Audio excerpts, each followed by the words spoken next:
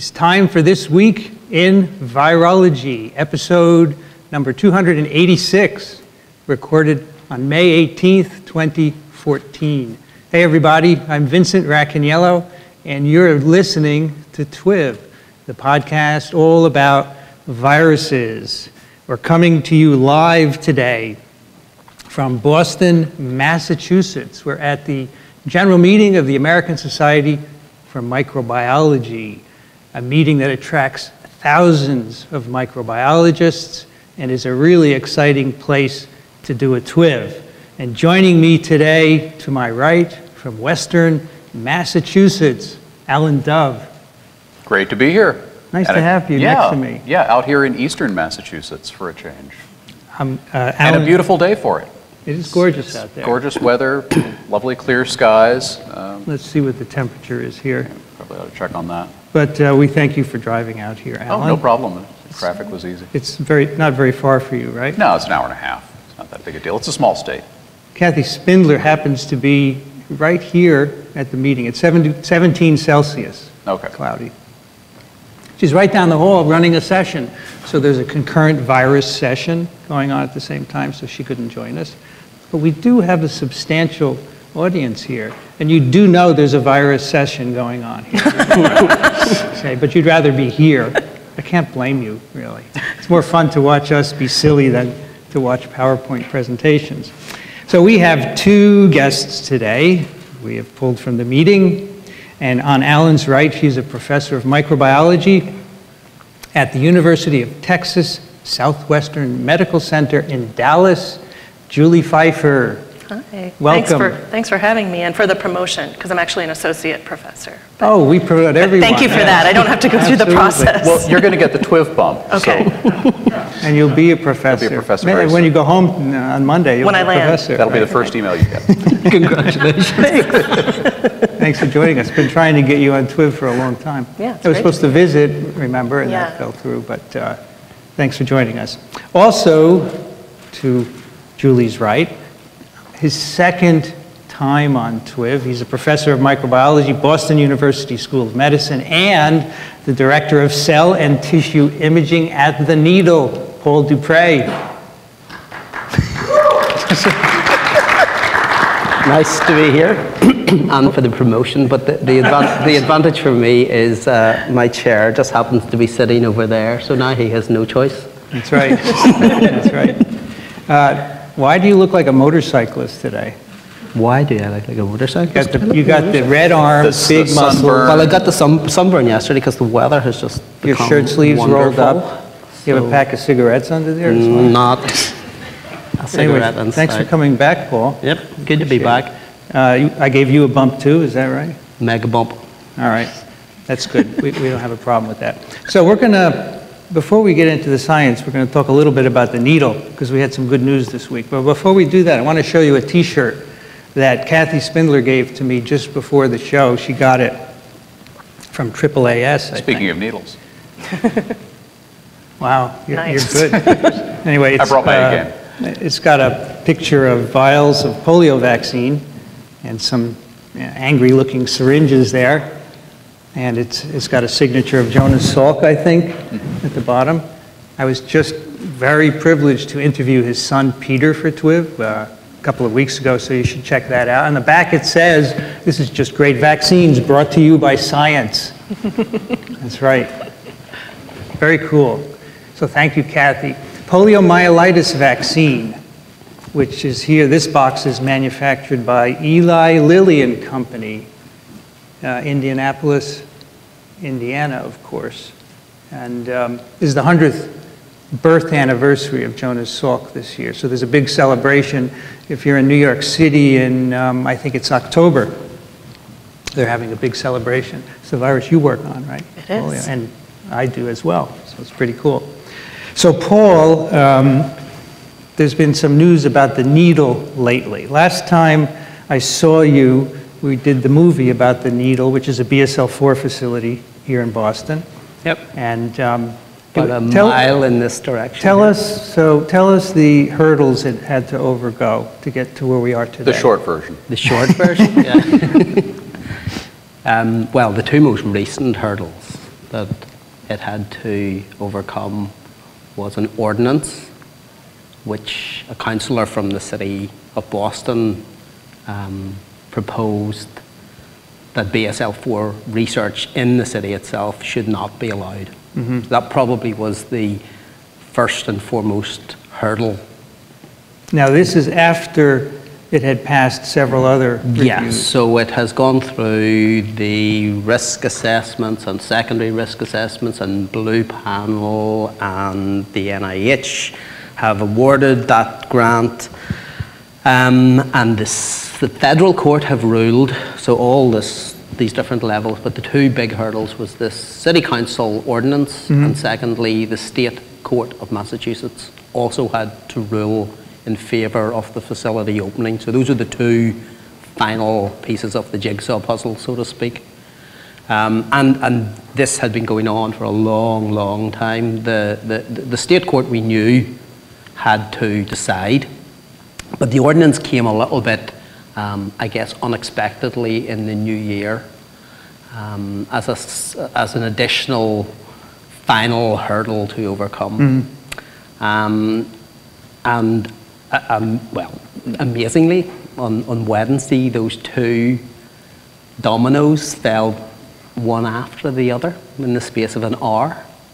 The ordinance was rejected by a good vote. It was 8-5 in the city council. Yeah. So it's a really quite clear majority of the councillors looked at the evidence, listened to the NIH, listened to the Blue Ribbon panel, listened to really science, the fact that these facilities operate in many different places in the world safely, that there are a number of them in similar types of locations. In Atlanta, I've been in the one in Lyon. It's pretty much in the middle of the town. And they basically decided, yeah, we trust BU to operate this safely. So they actually looked at other facilities and collected information. They didn't just make a gut-based reaction. Well, actually, the council were very thoughtful, and they listened to BU. I think BU and also the opponents, the people who didn't want it in the city, they looked at it and they had a public meeting. Now, unfortunately, I was not able to attend that, but it was a 6-hour, 40-minute public meeting. Quite impressive. Dealing entirely with the needle? Dealing entirely with the needle. This is the councillors listening to the community, and BU is just one part of the city of Boston's community, so there's a community, everyone who has a vested interest in Boston. Well, so, and there's a long tradition here in New England of having extensive public meetings. It's really interesting. If you're not from this part of the world, which you might guess that I'm not.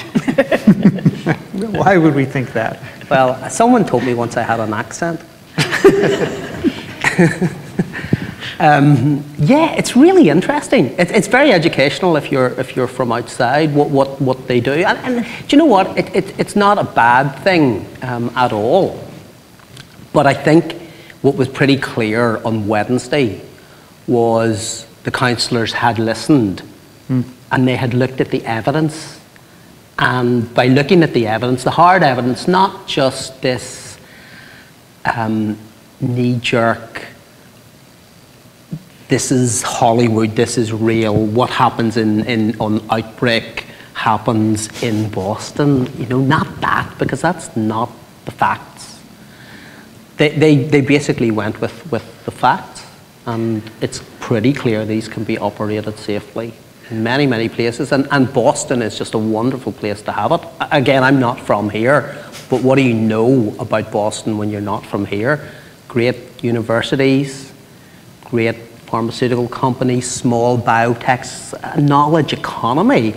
You know, it's such a place that should have the, as Elke, who was on the last TWiV, Elke said it's like the Mercedes-Benz of BSL-4s. Whenever she gave her evidence to that council at City Council. So you heard both sides during these presentations? Well, no, I wasn't there. Right? I was at the Society for General Microbiology annual meeting, so I had to deal with it by text. Ron was sending me a few texts in the middle of it, and it's still going on. It's still going on. It's still going on. So what I had to do is take a look at some of the video footage, and it really is quite interesting. I have not watched all 6 hours, 40 minutes of it. I can tell you that.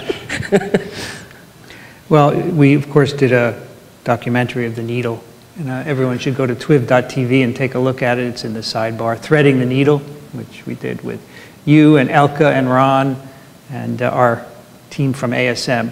So I would like to think that helped a little, because we did tell people to look at it. Yeah, and actually, to be fair, the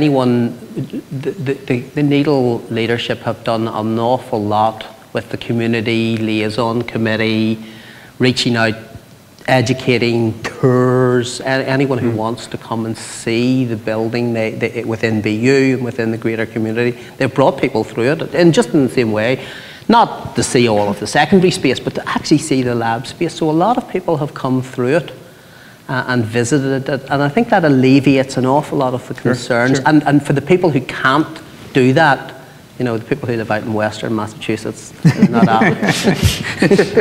You know, since we made this documentary, I've been invited to 2 other BSL-4 facilities. Yeah? So I'm going to one in Australia this summer. Oh, you're going to Linfa? Yes. Oh, cool. Yeah. Geelong, right? Yeah, in Geelong. Geelong, sorry. Oh, And- I have an accent, so... And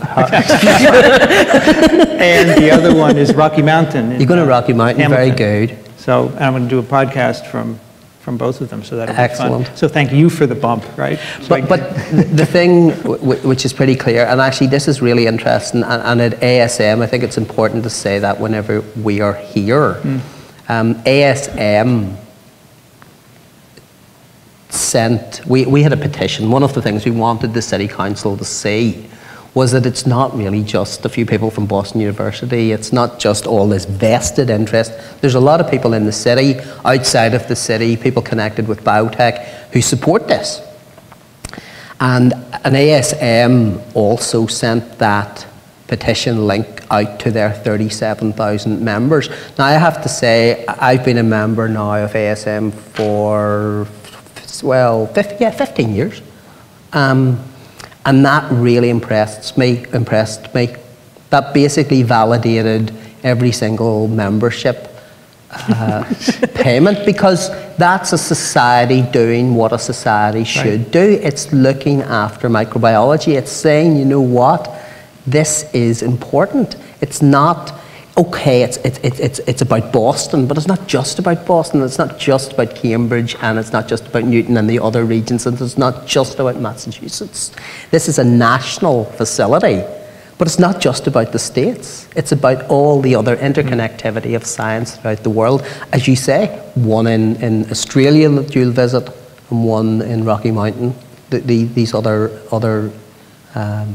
facilities. So I think I give an awful lot of credit. I guess this is a good opportunity to say that, to support a lot of the people who follow the tweets, and a lot of people who listen to TWiV, and a lot of people, our scientists, friends and colleagues really, really supported us, and we're grateful for that. Could the council ever decide to bring this up again, or is that it? I am not here, and I'm not knowledgeable enough of what they could do. I would say that would be unusual. Well, there's an old saying that no one's life, liberty, or property are safe when the legislature is in session. Yeah. But it would be, once the facility opens, it would become much more difficult to have. I already think that by having, even the ordinance itself was a little bit like trying to change the rules of Scrabble once you were halfway into the game. It was kind of a Hail Mary pass. It was very strange. So, but again, that's difficult. That's me looking as an outsider of understanding American politics, but which I guess not too many people from inside understand either. But I would be very surprised. It doesn't really make sense. I mean, who's going to... There's so many other issues that those councillors, in my opinion, should be dealing with in Boston. And NEIDL was probably an easy kicking bag at one point. now it's sorted. Just let's do the science safely, and let's really use that facility and make Boston Biomedical Sciences better than what it already is. So when will it be open and functioning as a 4 facility? Yeah, when do you start actually working? Me? I don't work. I've never worked a day in my life. You're sunburned right now. Exactly. Why do you think I'm sunburned? There are 2 other permitting hurdles to overcome, but that's a regular system that all of those BSL 4 facilities have to go through. So the Boston Public Health Commission have to give it the AOK, as do CDC, and that can be anything from, I think the quickest I heard recently was 6 months, but that's not going to happen in 6 months. It can take anything from a year to, I guess, 2 years. You would like to think that in 2 years it would be operational. I just really would hope that that was the case. But it's a bit of a question, how long is a piece of string? Do you say that here? I've heard it. I don't know if it's a local We thing. say other things. It's nice to teach you. It's nice to teach you people something. Congratulations. Yes, congratulations. Congratulations, Ron, and everybody at the NEIDL. Yeah, thank you. You guys played a big part in it too.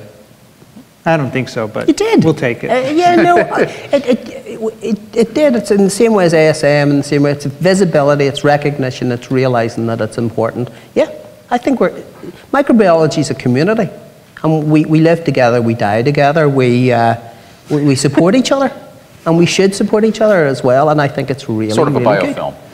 Or microbiome, yeah. It's a community. It's a community. It's a community. Symbiotic, yeah. Okay, we've heard that. It's good. It's By good. the way, speaking of questions, anybody in the audience has a question, there's a mic here. You can come up.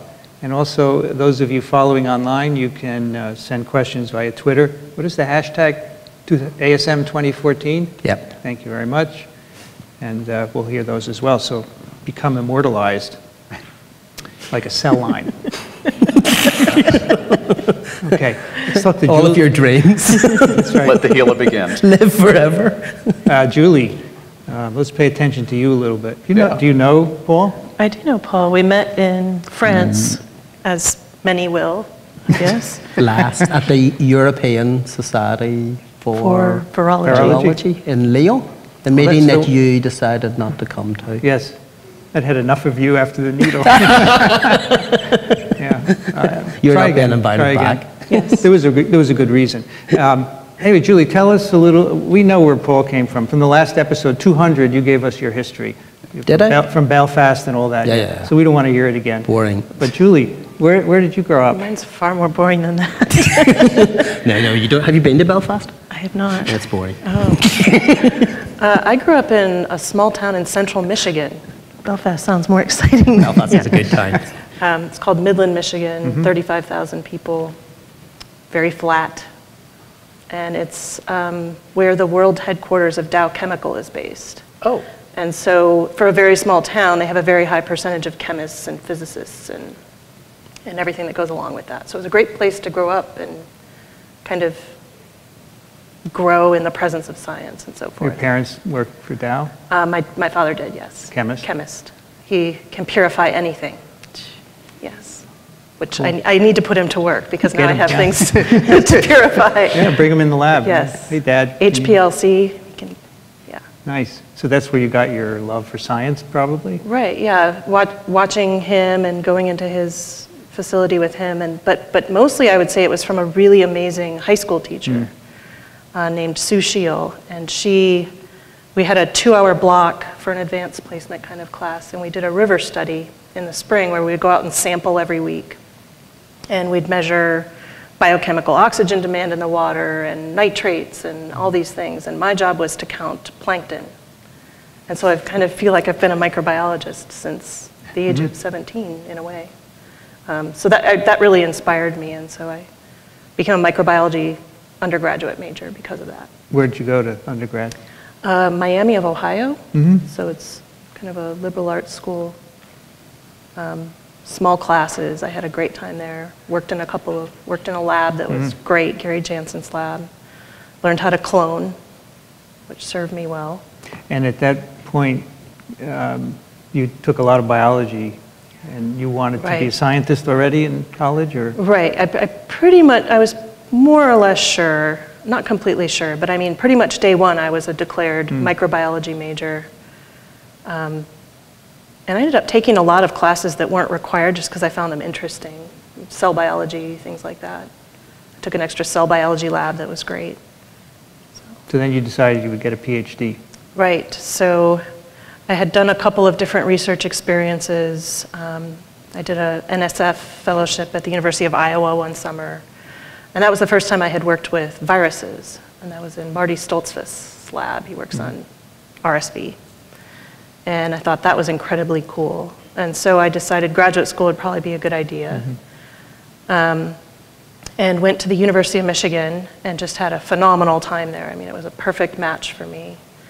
And I found that I had this problem trying to decide between should I do bacteriology or virology as my thesis work. What lab should I pick? Because I was kind of torn between two.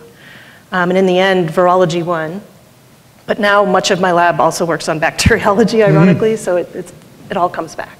All right. And whose lab did you work in? I worked in Alice Telesnitsky's lab on retrovirus recombination on murine leukemia virus. And she started working on HIV around the time I was leaving the lab. But I was all strictly a model virus, model system, molecular genetics, those sorts of things, trying to understand mechanisms by which retroviruses recombine and aid genetic diversity. So Alice was a postdoc in my department with Steve Goff. I saw her on a daily basis. I don't know, was she there at the time you were there, Alan? I don't remember. Okay. So you probably would have remembered her. Okay. She's got a lot of energy. Okay. So at that point, you were clearly on the track to being a virologist, right? So then a postdoc. Postdoc came up, and I thought, you know, it's a very weird thing picking a postdoc, in a way. And I thought, I want to switch viral systems a little bit and learn something a little bit new. I want it to be really tractable, but really I was shopping more for the mentor than the project, if that makes any sense. Absolutely. And so I interviewed in Carla Kierkegaard's lab, and you know Carla well. And I was just very impressed by the fact that she had projects in viral genetics, viral pathogenesis and immunology using mouse models. She was doing some pretty hardcore biochemistry with purified proteins and structure work. She was doing cell biology and autophagy, a few different viral systems going on, and I thought, that's a place where I can just learn. Lab meeting, you're just gonna absorb all kinds of different things every week. And that ended up being key. That was kind of everything. Carla's brilliant. Yes. I've known her since I was a postdoc, because as I was leaving the Baltimore lab, she was coming in.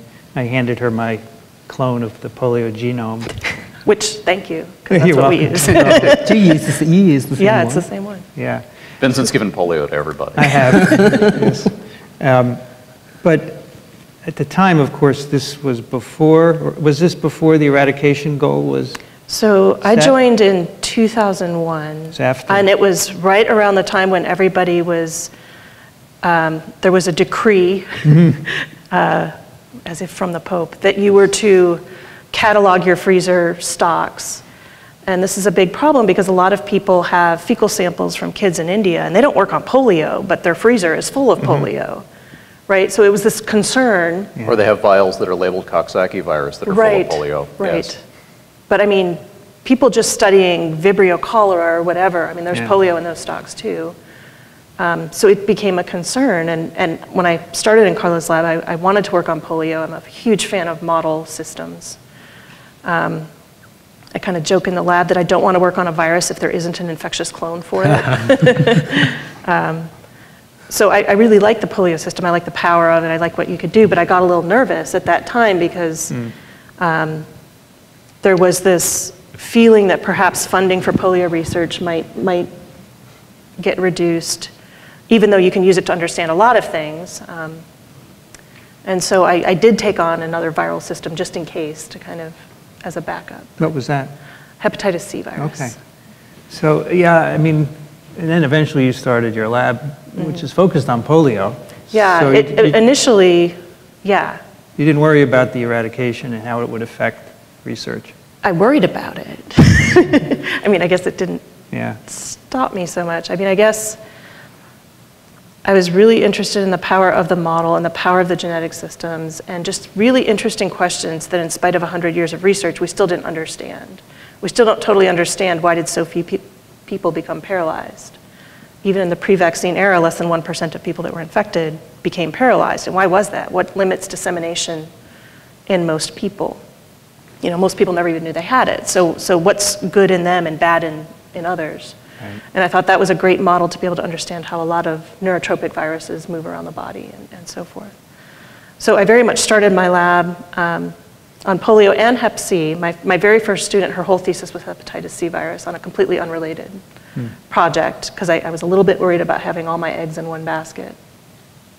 But the polio stuff panned out, and it ends up, the things that we're learning with polio are applicable to a lot of other viruses, and so people, I think, are a little bit more willing to listen now, perhaps. And we've also taken on a lot of new viral systems in the lab.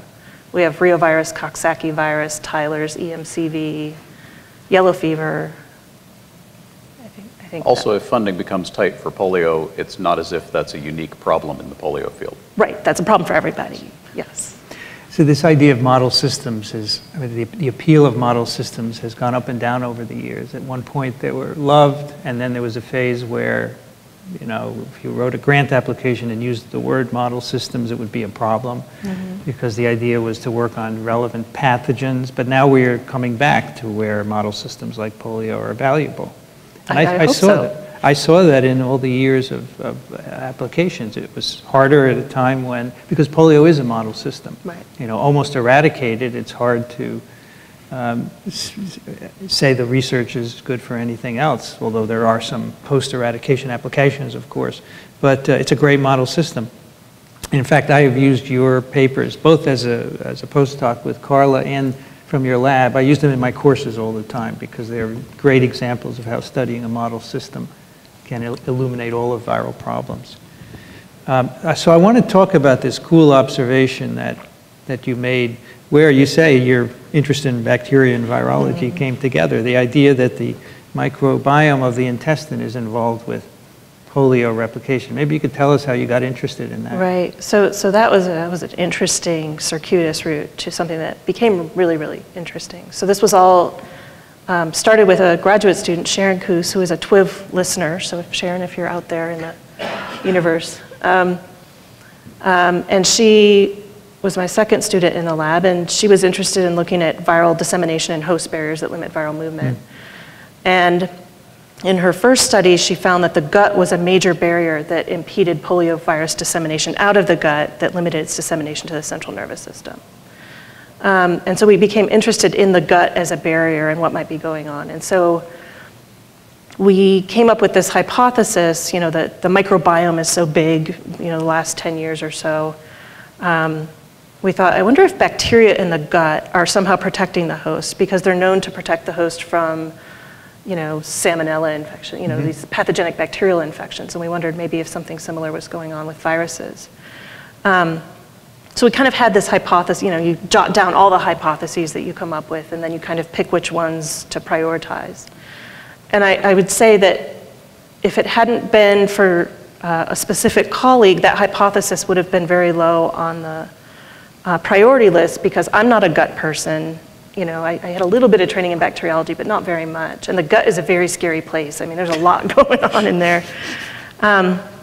So the entire reason we started this project is my colleague, Laura Hooper, who spoke, was that last night? Last night. She is in our immunology department. She's joint appointed in our department. And basically, she's my best friend, and we drink together twice a week.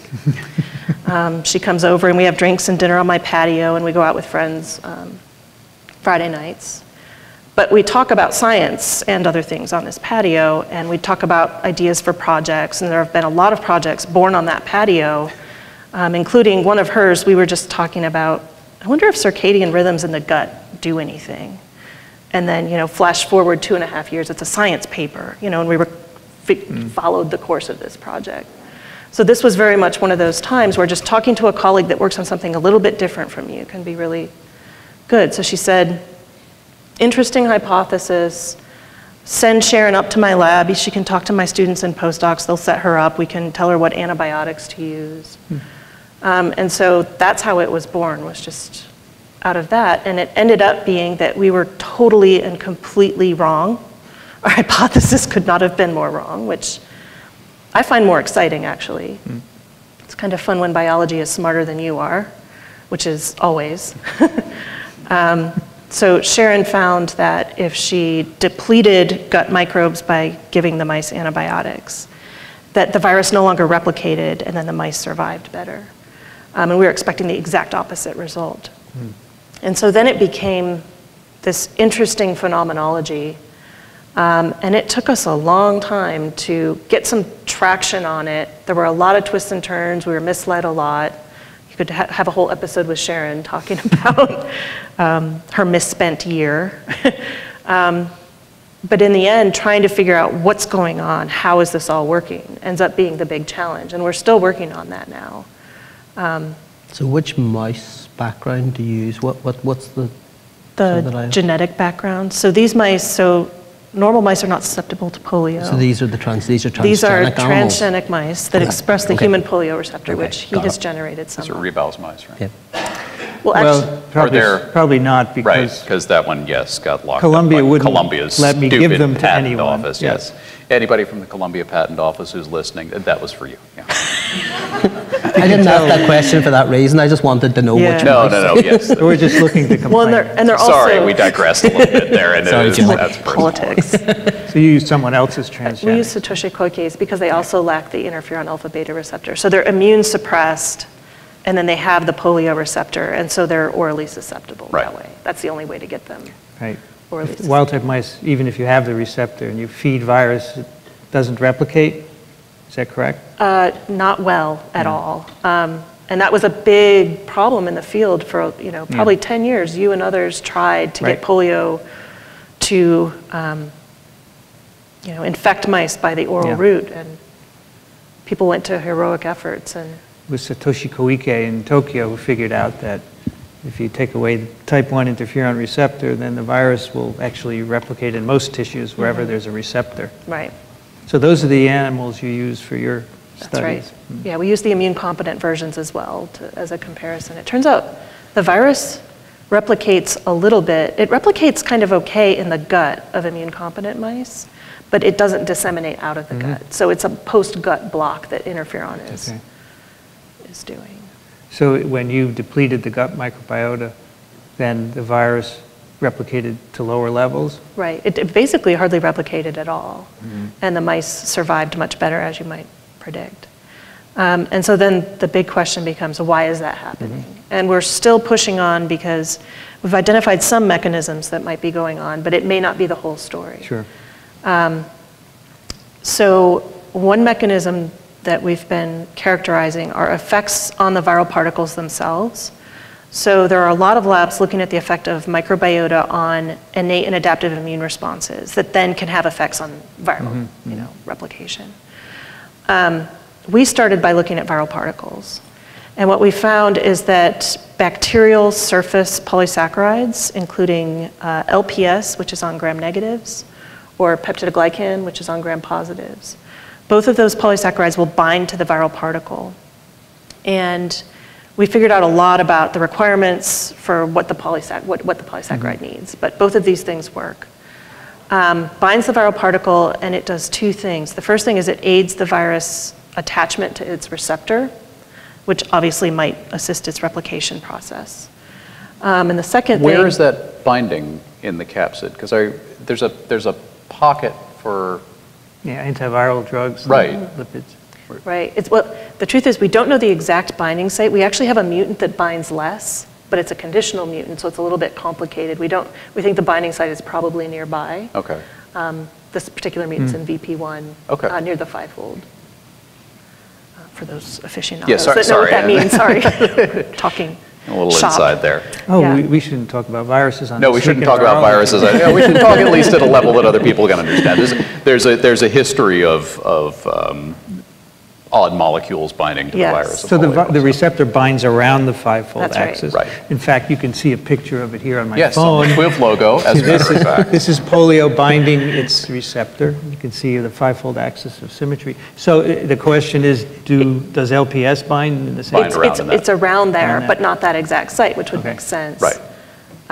Yeah, so it aids receptor binding. And the second thing that it does is it stabilizes viral particles. And it makes them resistant to heat, and it makes them resistant to dilute bleach. Very dilute, short period of time. We can definitely kill it, don't worry. From what temperature? It'll survive 42 degrees, 6 hours, no problem. We've gone much higher than that. It'll survive And without it, what? dead in less than an hour. Interesting. Yeah.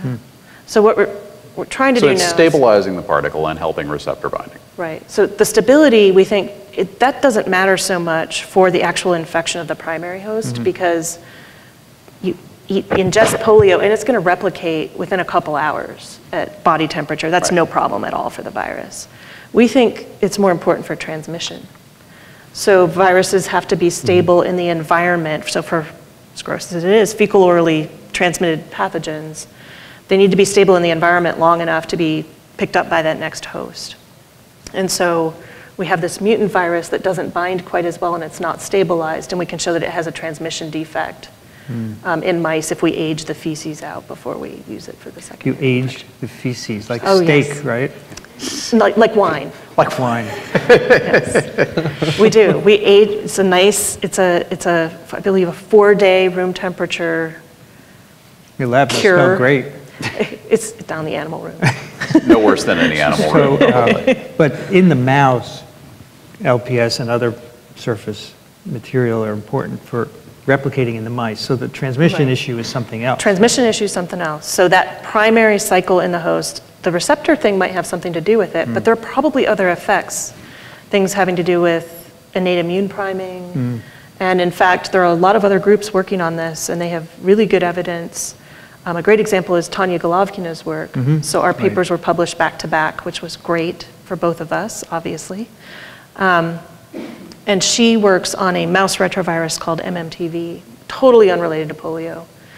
And she found that it too binds LPS, and that the virions that are bound to LPS initiate a very specific kind of innate immune signaling that culminates in IL-10 mediated immune tolerance. So it allows the virus to keep replicating under the radar, essentially. Now, LPS is not specific to any particular microbiota. Gram negatives, and there's a wide array of LPS types and the kinds of glycans that are That'll do this. right. So soil microbes would probably be Right. just as good for polio as. Right. It's an interesting question, actually. Right now, Chris Robinson in the lab is screening through. We basically went to the Med Micro Lab, where they have like every bacterium you can imagine, and said, yes, we'll take all of these. And so he's screening for activity against poliovirus and a bunch of other picornaviruses, Coxsackie B3, Tyler's, EMCV, Rhino, to see if do they all work, you know. So it's kind of the pan. So and rhinoviruses would be a tract pathogen. Right. I'm sure there's a microbiota of the mucosa as well, right? Right, there is, but it's not nearly the numbers in the gut, Yeah. right? So rhinovirus we might expect might behave differently. We don't know. It's just kind of interesting to screen So right through. now you just know polio virus it has this property in the gut. Well, and Coxsackie B3 also. And do you have any way of knowing whether this is the same in people? Because everything's in Right. mice so far, right? Yes, we have no way of knowing in people. People have asked, well, have you looked back in the old literature to see if there's any correlation between antibiotic use at time of a, you know, Polio infection. endemic, yeah, and I wouldn't even know how to start something like that. And the truth is, I wouldn't really expect there to be an effect because Sharon did some experiments so we use 4 antibiotics at very high concentrations that would never be achievable in a human. So we really knocked down their flora. And it turns out if one of the antibiotics went bad without her knowing, and in that experiment, instead of getting a 1,000,000-fold knockdown of bacterial count, she only got 1,000-fold. And then polio was perfectly happy. to replicate. I think you need to get human feces, clearly, and do the experiment. Aged. Do you want to do a sabbatical? Yeah, I'll do a sabbatical. If I can sit in on your... On the patio? Yeah, the patio. Oh, yeah. If you're willing to age human feces. Yeah, no problem. That's fine. It's a deal. He'll leave them on the patio for you. So basically, I knew it would be as bad as this. I knew this would happen. It's just inevitable. I have a It'll always go there. I'm not going to say anything there. It's a family show, by the way. Don't. So basically, the virus has evolved over time to be able to benefit by stabilization or some other thing in the gut, right? It makes perfect sense. You might as well use the community. Well, that's the whole thing about evolution with viruses. So RNA viruses, as polio is, they evolve 1 million-fold faster than we do, than bacteria do.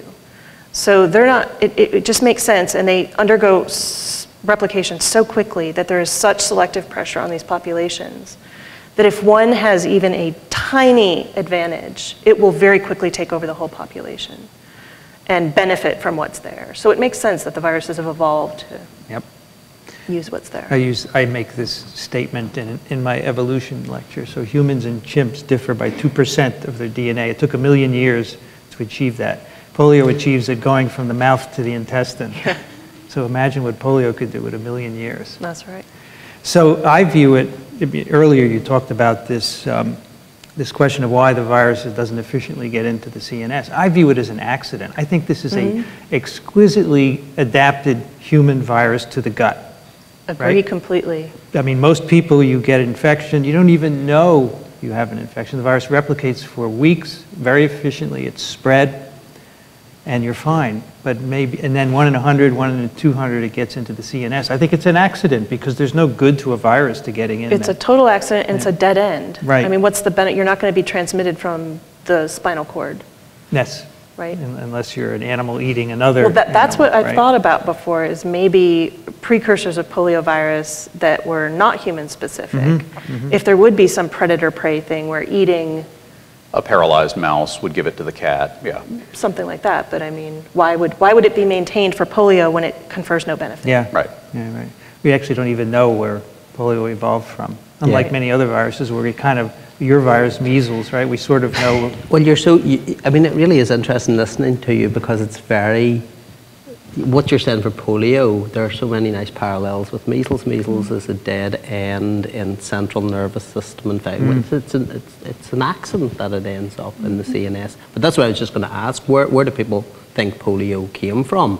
Because ultimately, what we imagine is they're coming from animal reservoirs at some point. Sure. So we're so human focused with our viruses because And when you're not working with model systems, what are you working with? You're working with viruses. And there are plenty of other intestinal viruses and even picornaviruses that never have any neuropathogenesis. So That's right. why is it that polio has question, this? Maybe there's something about its particular evolutionary path that has left it with this unfortunate side effect, or maybe there was some advantage. We have no idea where polio originated from. So So you your say- virus Right. probably came from rinderpest? Well, that probably is who knows? It's an idea, but we don't even have an idea. It came from for some polio. sort of Because there are no polio-like viruses out there that we have discovered. Maybe we have yet to discover them. We need to go out and look for picorna-like viruses in the wild, but we have no clue where it came from, so we can't even speculate about why it would have been in the CNS at all. But you see, if you see something like Nipah virus, Nipah, yeah? Nipah, which could be, because it is jumping from bats into people and bats into pigs, and many more central nervous system complications there. So what measles is now, very tuned exquisitively to people, just like polio, exquisitively tuned to people. That's why the animal model's so hard to make. Yeah. Nipah and measles could have been much more similar whenever you look back in evolutionary history, whenever measles, whatever it came from, was initially jumping out of that animal species. Yeah. I always like to compare polio and, say, norovirus, so polio gets in, it replicates. Most of the time, there's no symptoms, and it efficiently spreads nonetheless without being pathogenic. And norovirus, as you know, bam, you get infected and woo, 2 buckets. Also efficiently spreads. and it efficiently spreads. But there, the difference is the pathogenesis there aids transmission. Yes. If you can aerosolize feces, transmission. I understand, but you don't have But to. why didn't polio ever? Sorry. Yes. I'm so glad I work with Go simple try that at viruses. home. Yes. Simple respiratory viruses. Hopefully people aren't eating during this. It's ASM, they don't care. I'm thinking about the people at Will that home. be part of my sabbatical work? Whatever you want to do, I'm happy to accommodate.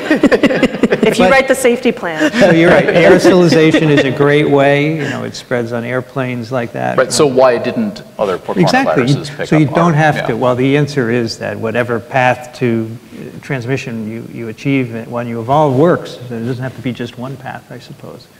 But neuro is quite virulent, right? Yeah.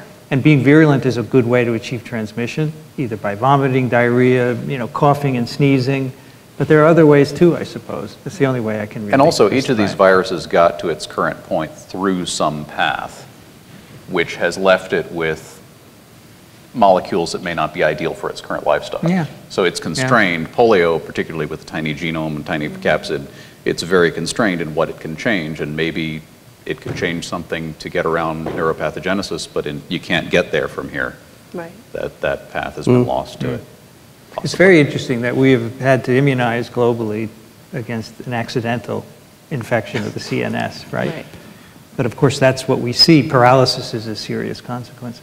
So now, you're trying to sort out the details of why? It's not just LPS, but there are other things you're trying to sort that out as well. Yeah, so we're trying to figure out, what are the glycans that can do this, and do some do it better than others, and trying to hone in more on the specific molecular mechanism of, right now we're really focused on stabilization.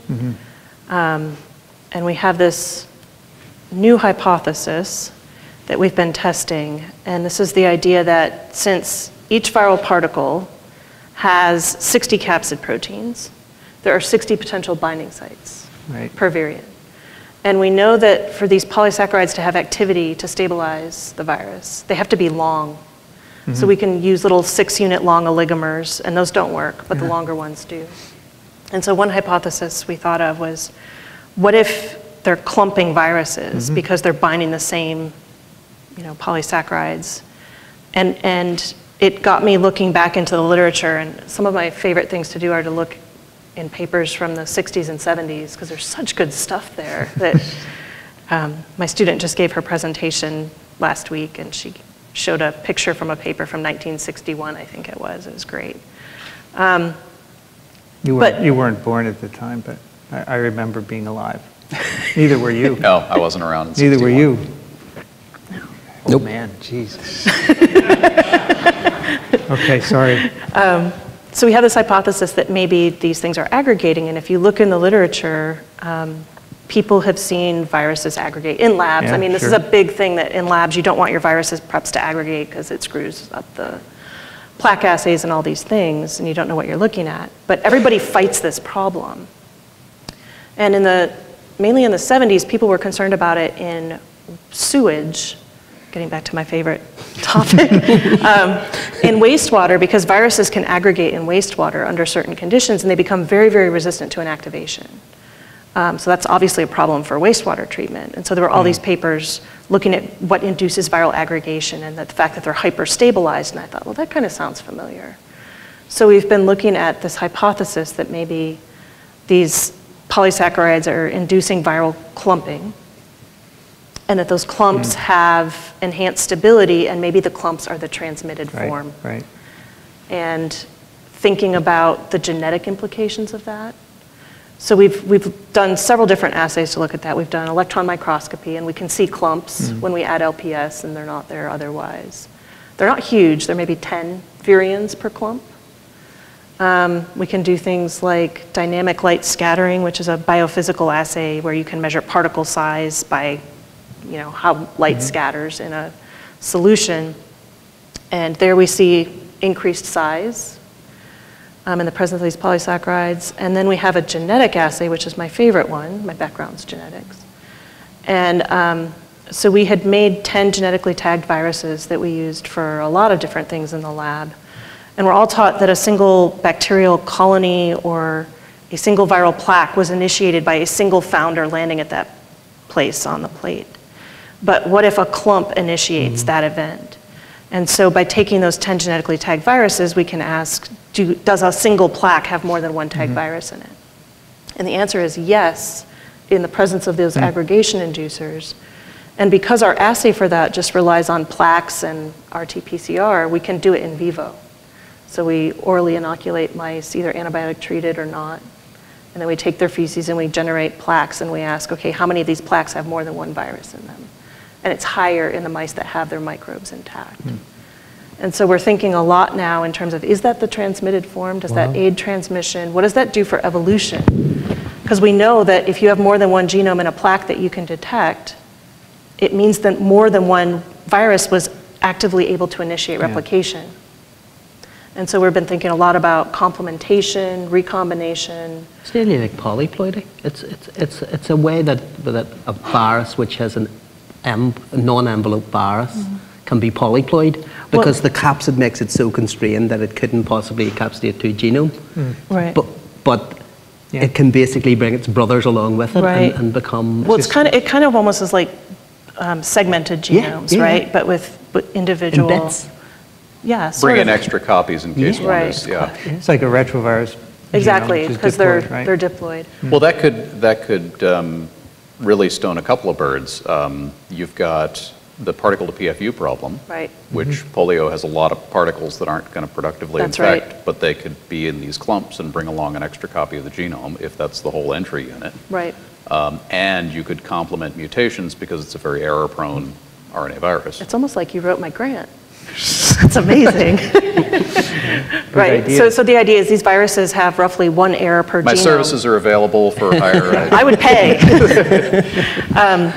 For polio and most RNA viruses, they have roughly one error per genome, and that's going to inactivate a lot of the particles. But if you have two viruses with different genome defects that undergo synchronous co-infection because they're forced to through aggregation, you could get complementation of those defective proteins, facilitate a couple cycles of replication, they could recombine. And the beauty of polio is we have all the genetic markers to test that. So we have temperature-sensitive markers, drug-resistant markers. And then we're also really curious about your idea with segmented viruses. So this whole idea of genome reassortment. So the whole reason you have to get a different flu shot every year is that out in nature, in birds and swine, these viruses have multiple genome segments, and a cell can get co-infected with more than one virus, and then they randomly reassort, and you get a unique, novel variant. That if it has a selective advantage, it grows out. And I've always thought, statistically, these are incredibly rare events that a single pig or duck would be co-infected with two different viruses at the same time, and the exact same cell would be co-infected at the same time.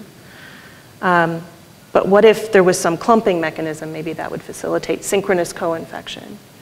And so to test that, we're collaborating with Terry Dermody's lab on reovirus, which has segmented genome. And again, great model system, genetic markers, temperature-sensitive, drug-resistant. So we'll see if the frequency of genome reassortment increases if we can clump the viruses and so forth. In your same polio paper, didn't you also show that Rio was dependent on the gut? Right. That was a part of Sharon's original paper in collaboration with Terry's lab. We showed that Rio also relies on the microbiota for replication pathogenesis. You sound very much like Carla, the way you adore genetics. And if I remember, she also loved to look at the old literature as well. Yeah, that's true. She did. I remember her quoting a paper of George Palade from 1960 where they saw vesicles in polio-infected cells, which today we think are where the replication occurs. Right. So you learned well from Hi, Osmost. Yes. We have a tweet here from Layla who said, I'm watching this and it is wonderful. I love Dr. Pfeiffer. I want to hang out on her patio. Laura's going to kill me. She's going to get all these people coming. Well, how big is this patio? Yeah, that's right. Hey, Paul, can we talk about measles and canine distemper virus a bit? Yes? Paramix of viruses. I thought you didn't do any work. I don't. I was looking at your papers in preparation for this, and when I searched for Duprex P, I found nothing. because I have to search for WP. What's the W? So you can blame my mother on that. She'll be very impressed that I've now mentioned her on TWiV, because she might even be watching this in Ireland. So, hello, Mom. Has that ever happened on TWiV before? I don't think we've had any. Your mom could tweet you. Yeah, she can text. She can text me right now if she heard that. My mom decided that William Paul sounded better than Paul William. So you're actually I don't William know if you Paul. agree. Do you agree? William Paul, Paul. I like W. Paul. W. Paul. W. Paul sound. Yeah, that could be. Why don't you like William though? No, She never called me William. she called you Paul. I was always called Paul. She Okay. likes the sound of William Paul, but she wanted to call me Paul. And I guess that's a mother's prerogative. I didn't have an awful lot. I didn't have an awful lot to say about it at the time. So if you want to find Paul's paper, you have to search for Duprex WP. Well, actually, you don't. You don't have to You search just at have all. to search for Duprex Duprex? because it's Maybe unique. that's it's right. unique. Yeah. I automatically did Paul because Yep. I figured there were so many Duprex in the Duprex world. is very findable Okay, on PubMed. I'm going to do it right now. I put DUPREX. Duprex virus. Duprex virus. Oh yeah, there That they works. are. Okay. Okay, so They published in anyway, don't viruses. use P. That's just a side thing, which we never do on TWiV, of course. No, we never digress. So I wanted to ask you about both How'd the stump grinder work out? the stump grinder. The stumps are still there. Oh, Actually. well, you haven't hired him yet. No, they're Oh. still there. Every time I cut the grass, I have to go around the stumps. It's really This is the second arc. Excuse me? Second arc. Stump grinders? Stump grinders, needle. Oh, do we only have 2 arcs? Well, oh, no, two we're full in of one arcs. episode's pretty good. We've got arc lamps here, too. No. One I'm ton sorry, too you many. were talking about his papers. don't remember what I was about You were talking to about ask him. PubMed and Right, got papers. Paul's papers come up. William Paul's papers come You up. study measles. Let's start with measles, and I want to talk a little bit about canine distemper Yep. virus. Measles you study in macaques, is this correct? Well, actually, it's interesting listening to you talk about polio, because the very first in vivo work that we did with measles was with an alpha beta interferon knockout mouse, which expressed a receptor, a transgenic animal, Yeah. which expressed CD46. And that's an interesting connection back to ARC, back to what you were just talking about, because we were working with mice, because the only animal model that you can use. Mice. Yeah, the only proper natural infection animal model that you can do for measles is macaque. Okay. But that's very expensive, and you have to collect an awful lot of data before you're able to convince anyone to look at the viruses that you've generated in such, and ethically as well. You have to really know what you're doing.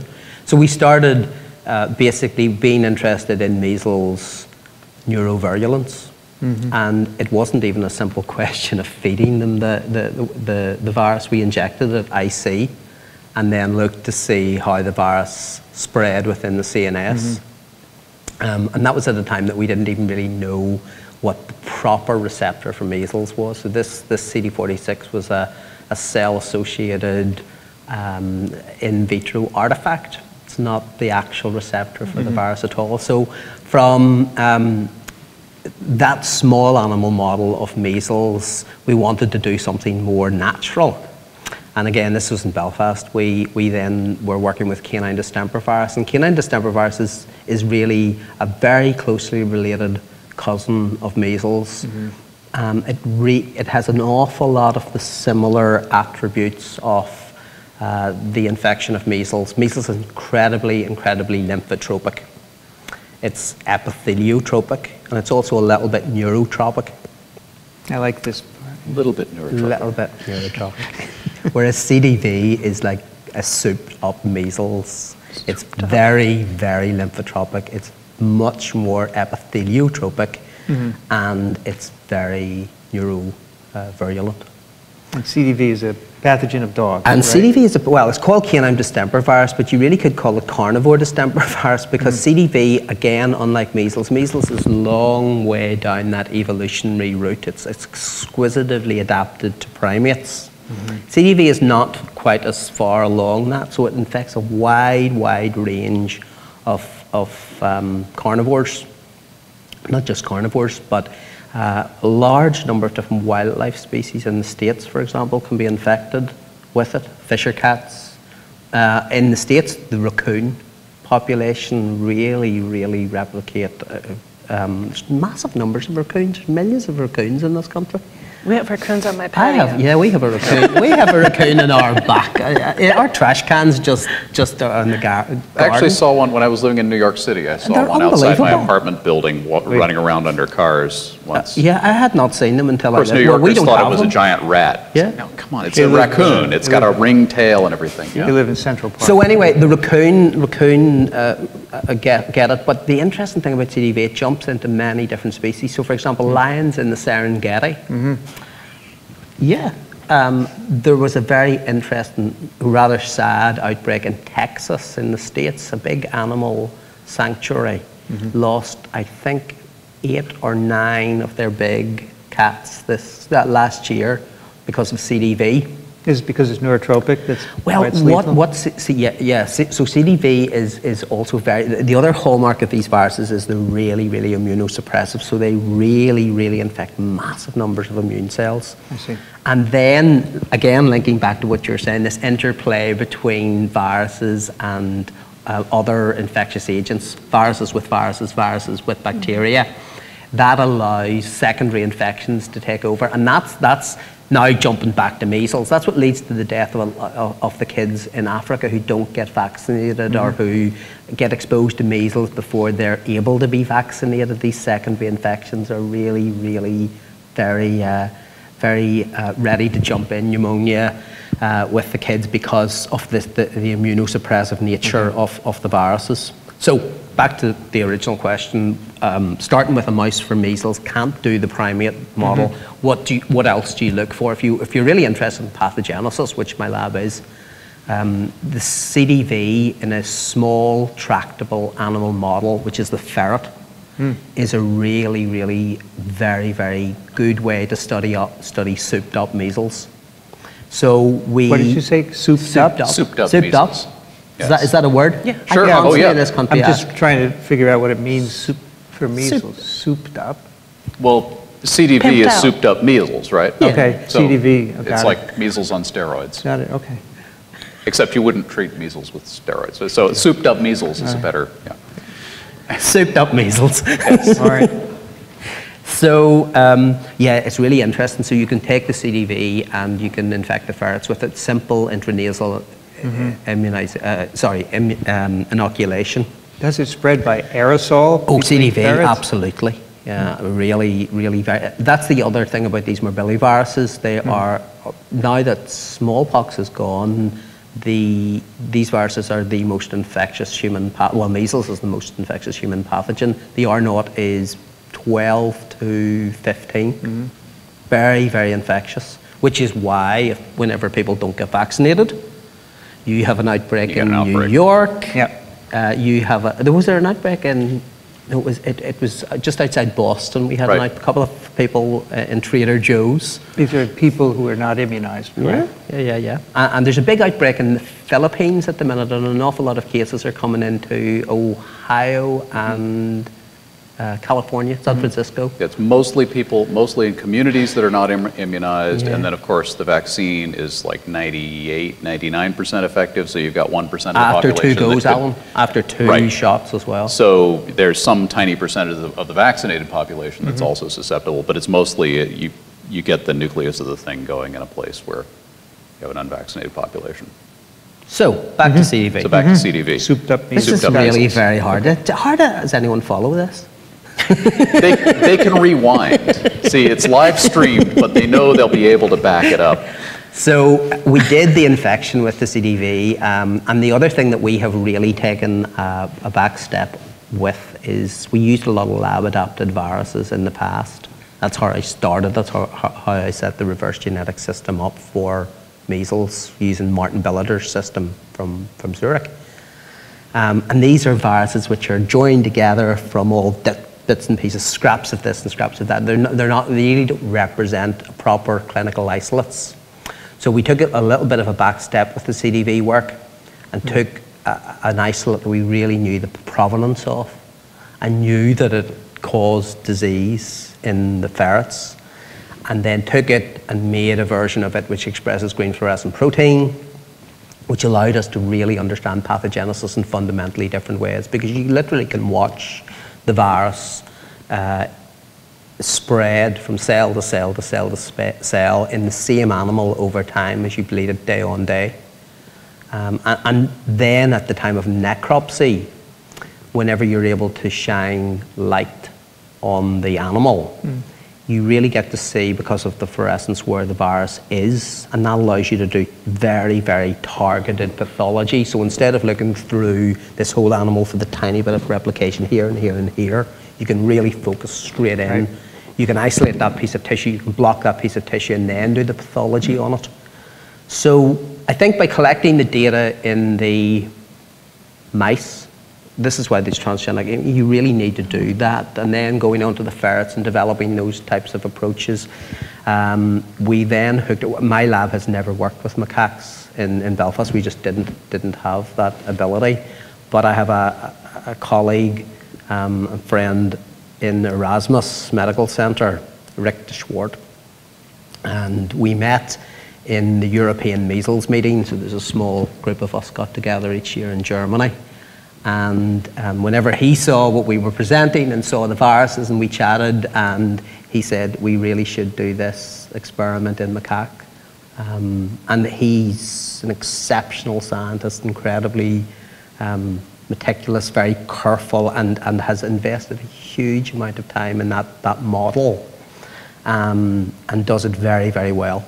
Has a great team of people there as well, that he's really at the forefront. And then we took one of the viruses, and we did that natural infection of the macaque. So natural meaning respiratory?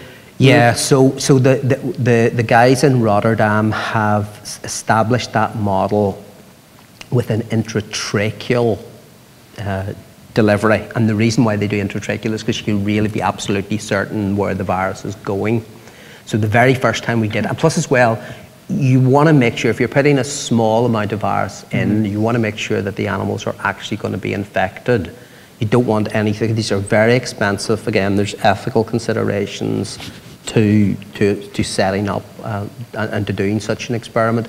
So you really want to make sure, if you're going to ask that question, can we really understand measles pathogenesis in the optimal animal model, we better make sure that those animals are going to be infected. But in a natural infection, you don't get intratracheally inoculated. Absolutely, right? but it affects the upper tract first, I presume? No. You inhale it deeply? Yeah, so this is what we wanted to ask the question, but before you can ask that question, you want to make sure that the macaques are infected. You don't want to go in and infect 50 macaques with all these different routes and all these different amounts until you know that you can, using the gold standard route, that you can infect them, that you can understand when the peak of infection is, when the early infection is, when the virus is cleared, and then use that knowledge to really ask the question.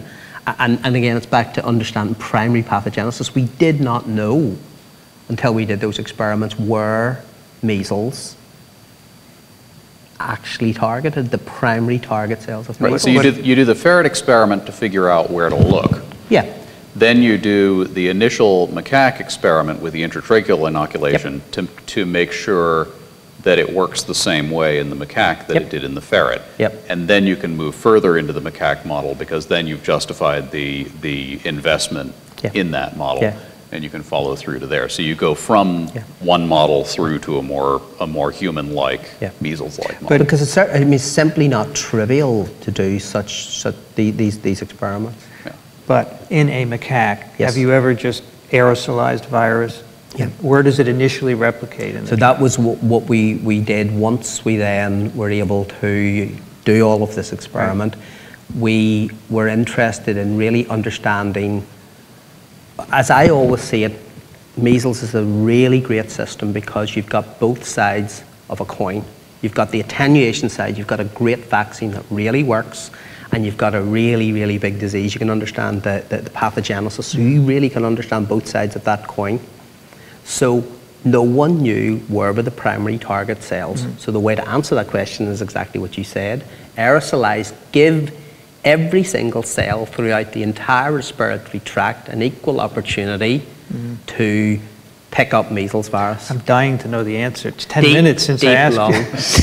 So in the deep lung, the It took him years to do this experiment. Years to do it. So in the You are gonna listen to what it took him to but what get you have to there. understand, what you have to understand is where you really are looking, because the assumption, all those textbooks, right, draw people away I wrote the from. textbook, yeah. And it says epithelial cells. It says epithelial cells. People imagine it's a respiratory virus. The epithelial cells don't have that primary receptor. Okay. So right in the deep lung, there are alveolar macrophages, dendritic cells.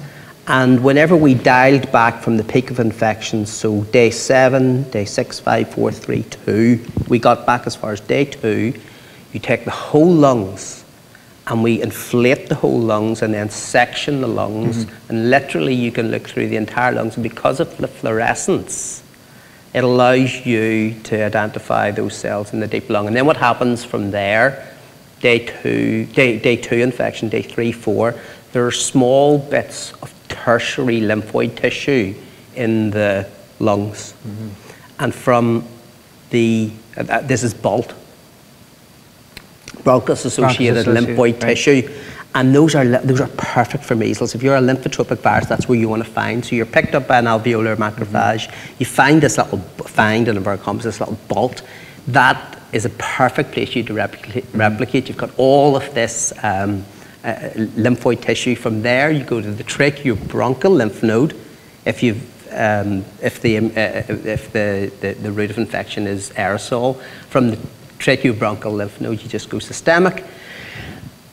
Systemic infection gets you back to the upper respiratory tract, because remember, the next thing that you're trying to do with measles is be transmitted. And then you have a problem. You have this lymphotropic life cycle where you've always used cells of the immune system, but you are a respiratory virus. So how do you get out? And this was really just worked out in the last couple of years when Chris Richardson and Roberto Catania, was he talking about PVRL4, the poliovirus-like receptor 4? He talked a little bit about that. So they at the same time identified this poliovirus-like receptor, PVRL4 molecule, which sits on the basolateral surface of the epithelium and in the adherence junction. And once the immune cell comes into contact with that adherence junction protein, PVRL4, that acts as the route from the immune system into the epithelium, and from the epithelium it goes to the apical surface and then gets spread. So where in the lung is this happening? Is it? Well, this is happening now in the upper respiratory tract. Right. So it's gone the whole way systemic, subepithelial cells, immune cells, coming into contact with the adherence junction in the basolateral surface of the epithelial cells, and then into the epithelial cells, and then the glycoproteins are sorted to the apical surface, and then the virus is released. I mean, it's beautiful. So this whole systemic infection is just a way for measles virus to get from the bottom of the lung to the top. Yeah, it's so cool. Kind of circuitous. It's beautiful. I mean, it's when you see it, when you see pathogenesis, and when you see that development of initial target cells, amplification, further amplification, systemic spread. We just see the rash. You know, you think of measles, you think of red spots. But what it has done before to get the whole way around, to get up into that, and then you can see in the nasal concha, and you can see in the trachea these beautiful epithelial cells, all infected, ciliated bronchial epithelial cells. Simultaneously elegant and convoluted. Very viral. Yeah, it is. But does it work? Yes. It's incredibly infectious. And can that virus get very effectively from the Philippines to New York or wherever it is? Absolutely. So in your infected macaques, if you look later in an infection, when you're getting shedding in the upper tract. Yes. Do you see any infection of epithelium in the lower tract at all, or is it not bothering to infect there because it can't be transmitted? It's still present in the respiratory system, So it's yes. throughout the tract, But right? it's heavily Okay. infecting in the nasal concha. Do you know is just why it's more heavily infected in littered. the upper tract? I don't know. The issue probably is, I guess there's an awful lot more about this adherence junction PVR4 protein that we really need to understand. It might be a density of receptors. It might just be the physical. It's easier to get out of that. There are less layers of cells. There could be multiple of just simple microbiota. physical reasons Microbiota. why. There you And go. then, and then you have to think back to, and again, you see the lovely parallels as you're talking about the gut, and I'm thinking, now I wonder what's happening there with the mucus. Do a sabbatical in her lab, I tell you, sit on our patio. that patio is full. Pretty full. That patio is full. Is it big? No, No, okay. it's like a 3 or 4 seater. But you see, Could the you, other could thing, you rotate aerosolize people feces in. from it? You can aerosolize feces from anywhere. That's true. but the reason why that's important to understand is there's a project in the World Health Organization. They're trying to talk about aerosol vaccine delivery. Really? Now, if you don't really understand primary pathogenesis, you don't know whether or not, as you first asked the question, should I be delivering it to the upper? You could spend all of your time developing a beautiful project with the assumption that measles is a respiratory virus and you just dab it on its nose and away you go. And no, without understanding the wrong place. primary pathogenesis, you cannot do any sort of proper translational work, which is develop a vaccine which might be very thermostable, could be a powdered vaccine like this cool company Active Dry are working on. right. But they need to know where to deliver that. And if you put it up here, not a good place to go. So they want to do this to avoid the injection. Yeah, this would be Right. really very attractive. So again, Like flu but for measles. yeah, where polio leads, we follow. So you're going to be eradicated, we're going to be eradicated. The question is what will happen after post-eradication. Would you ever stop vaccinating? Should you ever stop vaccinating against measles? And then that links to where you started, and this is where you come back to CDV, and you come back to zoonotic infections, and you come back, because you know what? Give me measles vaccine any day. Compared to CDV, I would not want to have CDV. Does it infect people, CDV? Well, has it been used to vaccinate people against measles? Yes.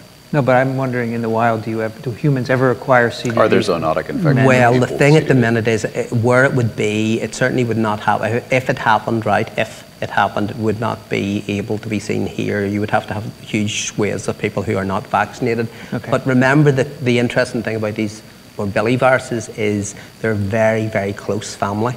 So there's cross-protective T-cell epitopes. So what I know is if I get measles, CDV is a very, very safe virus for me to work with because I am not going to get infected with CDV. Can I? Because of the T-cell immunity. So you're worried if you eradicate measles. So do you think we can eradicate measles at some point in the future? It's really interesting. People are not as convinced that it's possible. It is as possible as for some of the other viruses. The people really disagree about that. I think that it's People disagree about polio too. Yeah. I think polio is, I think, might be even harder because it's a pretty stable virus that kicks around in the environment it's in sewage, for quite whereas a measles long is gonna period be of time. person to person. Exactly, and measles is much more labile. And we use a vaccine for polio that back mutates. Yeah, that's the the big issue. So problem, poliovirus might be slightly slightly harder than measles virus.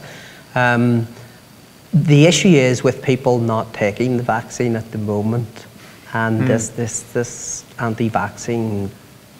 Okay, so that is a Nonsense. But assuming, all right, let's assume we eradicate one day. Are you worried if we stop immunizing, then these other morbilliviruses could start infecting people?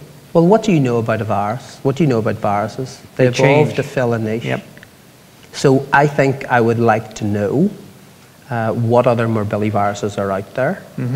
And I think I would like to know what are the barriers to cross-species infection. I think that's incredibly important because, as I say, give me measles vaccine much faster than measles, and give me measles vaccine and measles much faster than CDV, because I've seen what that can do to the brain of a ferret, and I don't want that anywhere near my brain.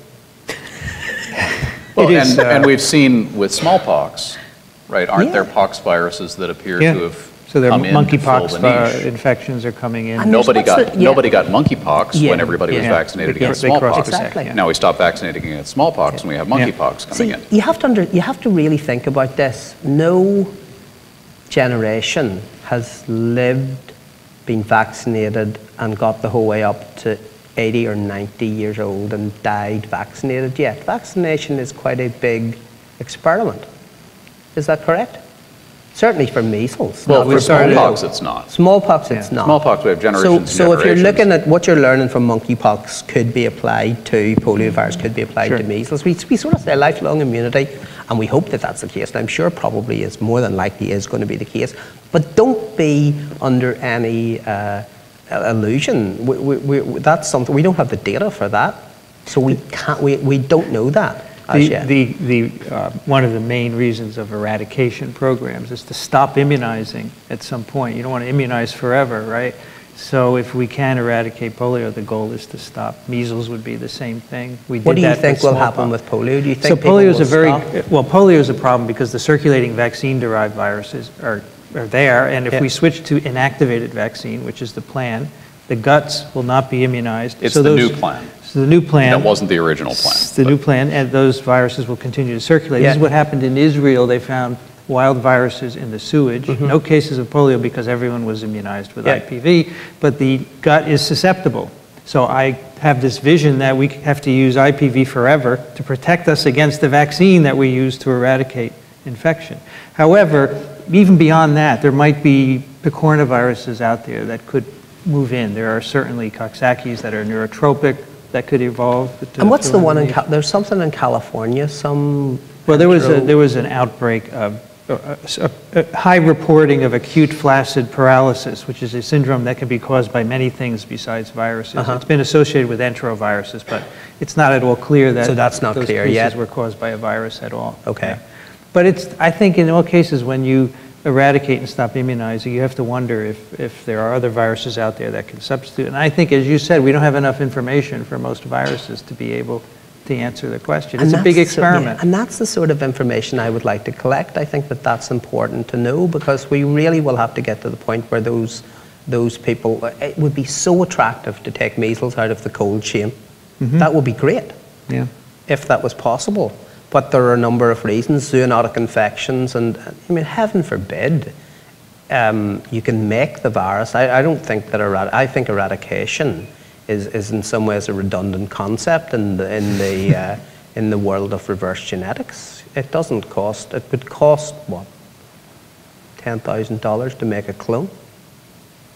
It's not that. Well, this is the ongoing debate about whether to destroy the smallpox stocks, because you could make them again anyway. Why bother to destroy them? Why bother to destroy them? It's a good question. It's the same as measles. Should we eradicate it, or should we get rid of the stocks? Because you can recreate that for polio next to nothing in the lab. 7,400 bases. And you know what? That would be that's an incredibly infectious agent. And I'm not again sure that the world would want to be morbillivirus naive. Those are questions for people with bigger brains than me.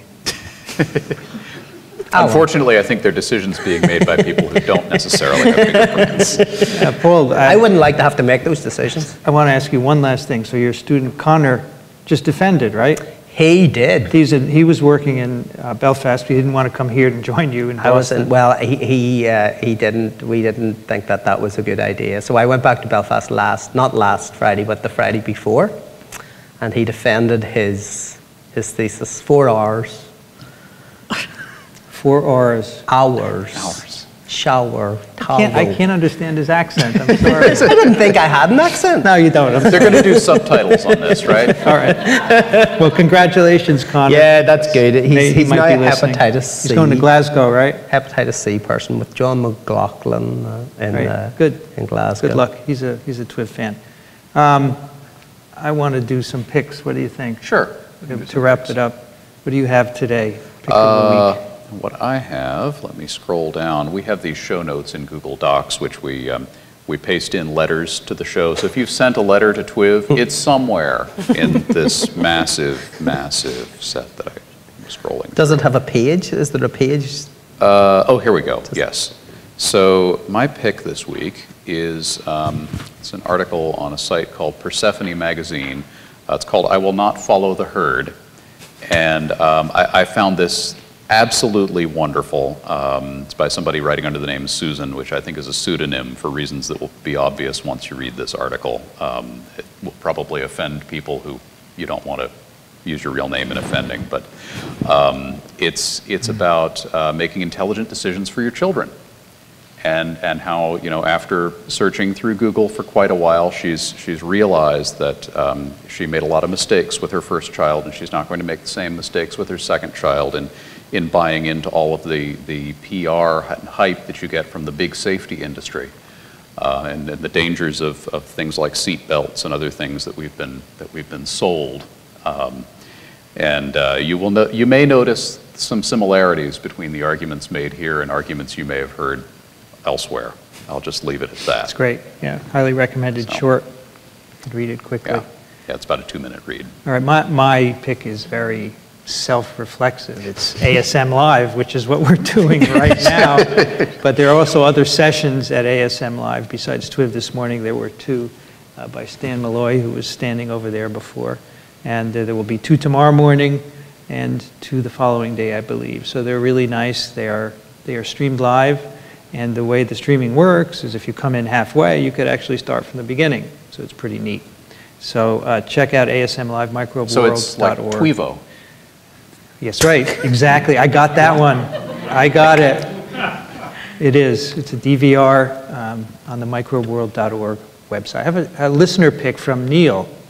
This is pretty cool. Dear TWiV, I noticed the listener pick animation of DNA replication from Marshall in TWiV number 278 and thought you would appreciate some more animations of this kind.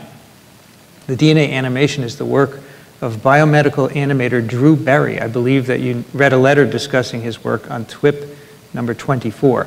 You can see more of his work on the YouTube channel WeHi Movies. WeHi is the Walter and Eliza Hall Institute of Medical Research in Melbourne. And he gives us a link to the YouTube channel. Very cool animations there. For the past year, Drew has been working with 3 trainee animators as part of a visualization project called VisiB+.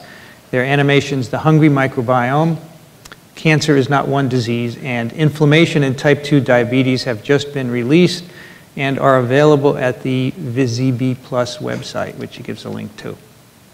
I hope you agree that these are both scientifically informative and visually very striking. They're gorgeous animations. These are cool. Looking at the one where they have a molecule of DNA that's being bound by histones and wrapped up. Yeah. It's just gorgeous. You know, these science animations. We're not on Skype, so I can actually watch the YouTube video while we're doing this. Yeah, it's not going to play. Oh, there you go. Yeah, I don't have the sound on, so you Very can't nice. hear it. You guys don't want to pick anything, do you? I actually would like to say something about that. It's a tweet from earlier on this week, and since you've asked, there's a really, you know that I'm passionate about vaccinations and measles vaccination in particular. There is a really, really great movie made by a high school film club in Carlsbad, California. They basically made this movie called Invisible Threat. Do you know this? Yes, I was. And this is something which really deserves, honestly, well, this is something that deserves our support as far as a little bit of publicity on TWiV. These kids have done a tremendous job. I was in touch with their teacher this week, Lisa Possard, and she sent me the full. She's sending me the full movie, but they have very carefully, very methodically, and incredibly professionally put together a movie called Invisible Threat about the importance of vaccination, and they interviewed people, and I think it's a real credit to them. They're getting some flack. Of course, from exactly the people you would expect, lobby, from the usual suspects, and I think attacking a group of high school students just because they have gone and looked at the evidence and made their own decision that vaccines do not cause autism, that this is all blown up out of all proportion. I give them great credit, so I think it would be wonderful if you could post that pic and put some sort of a link to this group of people. This would be great. So you did tweet it to me last week. And I tweeted it, but, yeah. and I thought to myself, if I get the chance today, I'm going to give them a little bit of a plug. How could you not have a chance? Well, you never know. Have to keep an eye on you. You're not a guy that doesn't, well, never mind. Julie, you want to pick anything? I'll find something to send you. You'll find something, no problem. We don't want to put you It on will the not be a A link to be biological. disclosed later. Patio, something from the patio. It's going to be a box. Oh, nice, really nice. Picture of the patio. On this patio, do you have drinks? Yeah. What do you drink? what do you drink on the patio?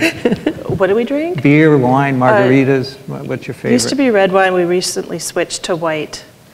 Laura's doing an experiment. Ah, I see. I can imagine that experiment. All right, that's TWiV 286. You can find it at twiv.tv, also on iTunes. And if you like it, we don't charge you money for it, but please go to iTunes and subscribe. It's free. And make a comment or leave some stars. That helps to keep us visible so more people find us. We're really lucky to have lots and lots of subscribers and great fans, but we want more. And so please do that. And if you have any questions and comments, we usually read them on the show. Eventually. Eventually. We will get to every single one of them, except the ones where Alan tells me not to read them. Like halfway through the first sentence, right? You've done that before. No, there are only a couple of A few of those. people You can, who've written repeat letters on the same subject. we know who they are. Yes. Anyway, you can send your letters, email to twiv@twiv.tv, and we'll be happy to read them. I want to thank our guests today for joining us. Paul Duprex from Boston University. Thanks. Very good to be back. It's fun to have you, and I hope you enjoyed your second time. Come back, okay? Well, you can come back. You should be coming back to us. So maybe whenever we start to open NEIDL, you'll come and do a TWiV from that. Huh? We'd be happy to always. Alan Dove. If we have a symposium to begin with, let's put a TWiV in the symposium, huh? Right. That would be great. Yeah. Julie Pfeiffer from a backyard in Dallas somewhere. Southwestern University in Dallas. Thank you so much for joining. Thanks for having me. Today. It's fun. Appreciate it. You should come back too as well when you figure out this gut business with Yeah. polio. Okay, you can tell us about it. And Alan Dove, thank you. Thank you. Always a pleasure. Alan Dove is on Twitter, and he's also Right now. Mine died. I don't know what happened. Did we get any questions that we should answer? There are some careful aerosolizing feces sounds like dual use. Very good point. Yes. I could probably think of more than two uses. Oh, it's great to finish on a high point. Oh, here's a good one. Given pro and anti-virulence interactions between viruses and bacteria, why so little virology at ASM meetings? Well, that's a topic for an entire show, right? We'll let other whole people other handle thing. that question. Yeah, that's buried in history. Alan Dove is at turbidplaque.com. That's his blog. I'm Vincent Racaniello. You can find me at virology.ws, soon to be in a backyard in Dallas, I guess. I want to thank ASM for letting us do this here at the general meeting. We really appreciate it. And my phone stopped buzzing. Is that your phone? It's my phone buzzing. My mother. And I particularly want to, your mother is see if it's actually your mother. Yeah. It's not? No, it's not. Okay. I thanked ASM. I want to thank the people behind the scenes. Warren, thank you very much. Ray, the camera guys, and Chris Kandayan, our invisible producer. Thank you, Chris. Yeah, you're welcome. You've been listening to This Week in Virology. Thanks for joining us. We'll be back next week. Another TWiV is viral.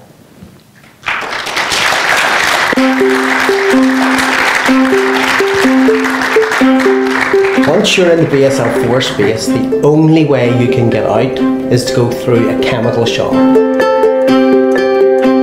It's an unusual room. Never seen anything like this.